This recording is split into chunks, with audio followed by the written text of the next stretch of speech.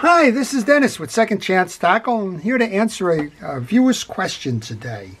And this one is an interesting one, and I get it quite frequently with the older reels that haven't been serviced. And I have two Jigmasters here because I'm going to demonstrate on both of these just so that you become aware of how to do this. But the question involves, how do I free a stuck side plate? And that stuck side plate involves the single screw take-apart system. And that's available on a couple of different reels. It's available on the SurfMasters, the Squidder, the 99, Model 99 Silver Beach, the Jigmaster, and if I missed any, so be it. There might be a couple of others out there. But typically what happens is that these side plates don't get taken off, the reel doesn't get serviced, and a lot of salt, either because it's worked its way in behind the spool, or because it's worked its way through the cracks, or whatever, it just tends to clog the channels that these side plates ride in. And you'll see that on this one. You'll see that the way that this side plate is set up is you insert the side plate that has 3 pins on it into the channel, and then you give it a rotation in a clockwise direction to set it, and then in a counterclockwise rotation to release it. But what happens is all that salt and dirt and grease and grime and dried whatever gets trapped in here, and it makes it difficult to get it out. So we're going to show you how do you do that, or at least an assist. I won't guarantee that it will get done, but I will guarantee you that it works at least 9 times out of 10 with me. And if you have this problem, and one of our viewers did, they wrote in, said, how do I do it? Then I'll show you how to do it. So I'm using 2 Jigmasters as an example because you're going to find the Jigmaster that has the separate crossbars, and then you're going to find the later edition that has the single 2-in-1 kind of bar with those little holes in between. And you may also find that you have the one that has flat with no holes. We'll talk about that in just a moment. So how do you do this? You've been straining all day. You've been pulling that out. Maybe you haven't even been able to get this out. Well, we'll show you how to do that.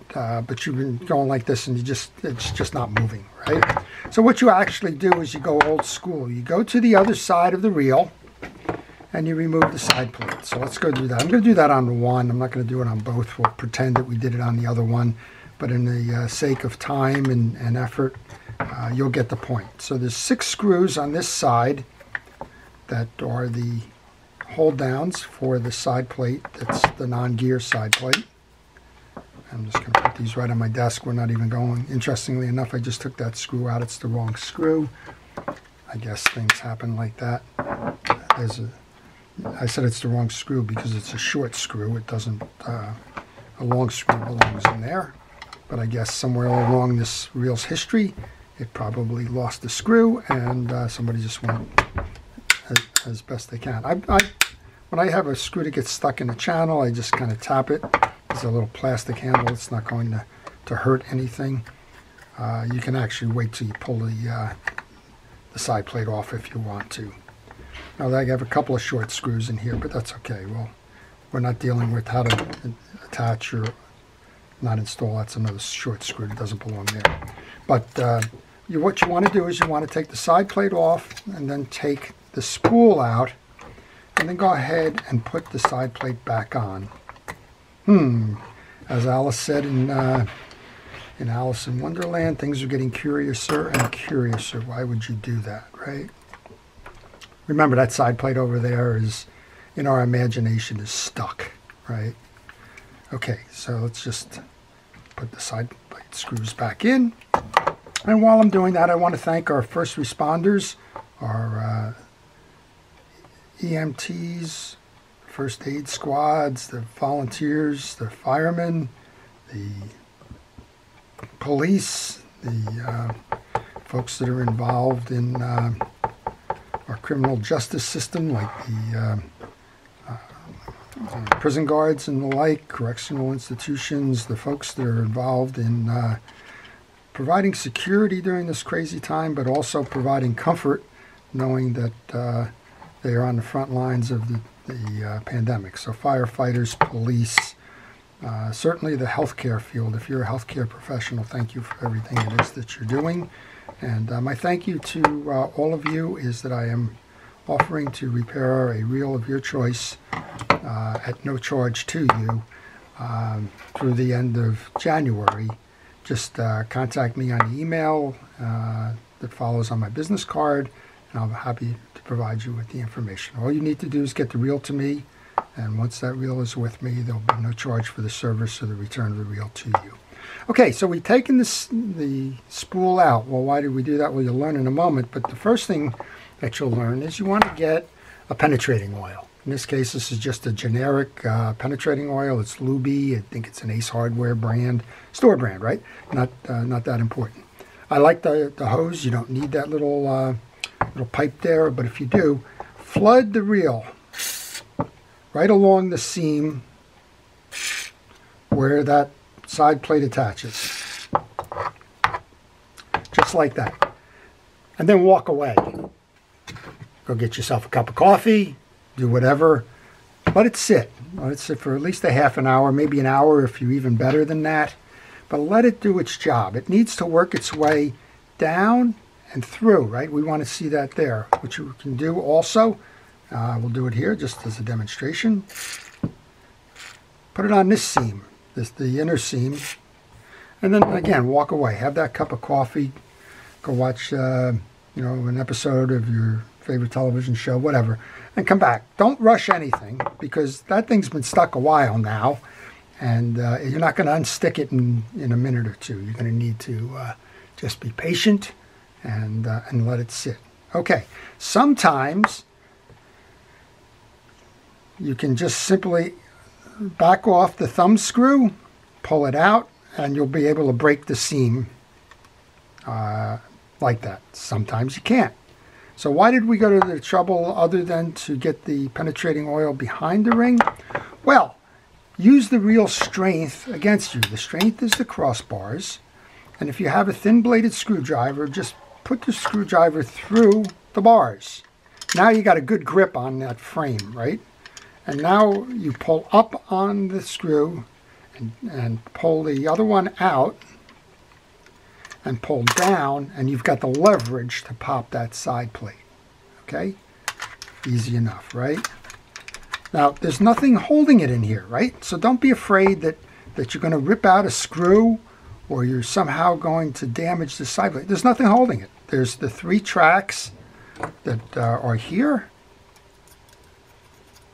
And again, when you rotate counterclockwise, you're pulling it up the track and over and out.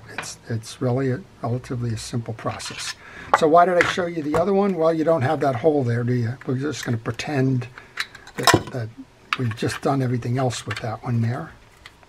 But again, just go in with in this case, you can use a really big screwdriver, right? Doesn't matter because you've got the clearance there. Get a screwdriver blade in to give you the leverage to hold it, whatever way you're comfortable with it, whether you're comfortable going in holding it from this side, or if you want to pull up on this side, doesn't really matter, and push down, right? This one's broken, but you'll get the idea, right? You just kind of undo the thumb screw, hold that as leverage, and do that. All right, what happens if you have the solid faceplate then? You don't have the holes there. Do it this way. Come in underneath, and again, just use the strength of that frame. Keep your screwdriver or your pry bar or whatever it is that you choose to use there. I mean, heck, use the handle of a hammer if you want on this one, right? Doesn't matter. Whatever you want to use for leverage, get it over close to the frame, the face of the frame where it is stuck. And then again, just grab it however is convenient for you, and now you've got the leverage between the handle and the handle or the blade of your screwdriver to do that extra little bit of force there. And again, don't be afraid on this one because there's nothing that's going to break inside the circle. I think a lot of us want to jump to conclusions and say, gosh, there must be something holding it on in here, and there's not. So Just wanted to show that it's an answer to a viewer's question. All right, what if this one is stuck, right? You've got this on, and this is stuck. You can't pull it out or anything. Well, then I just recommend that you grab a pliers. Again, you've gone through the exercise of spraying this down with a penetrating oil like the one I showed you, or WD-40 or liquid wrench or any of the ones that are out there. Then you want to grab a pliers. This is a lineman's pliers. Grab that and pull as best you can to free that up. And you can always see if it's free or not because the hole for the screw is actually here. And you can see it, especially when you take that spool out. You can see where that hole is. And visually you can see that you're either in or out on that. So pull that out with the pliers if it happens to be stuck in the case. I haven't seen too many examples of that. I've seen them where they're a little bit hard to get out, but generally the penetrating oil will do that.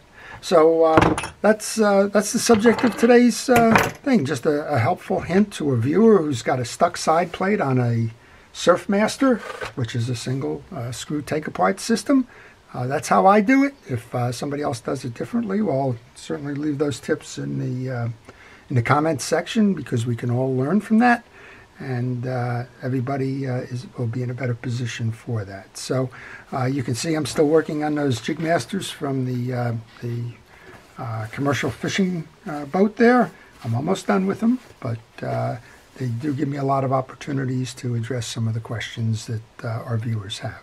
So please have a healthy and safe and happy new year. I wish you blessings and prosperity. I hope everybody is safe in 2021, and I hope that sooner than later this pandemic is something that we'll view as a learning experience and put it behind us rather than living this thing on a day-in, day-out basis.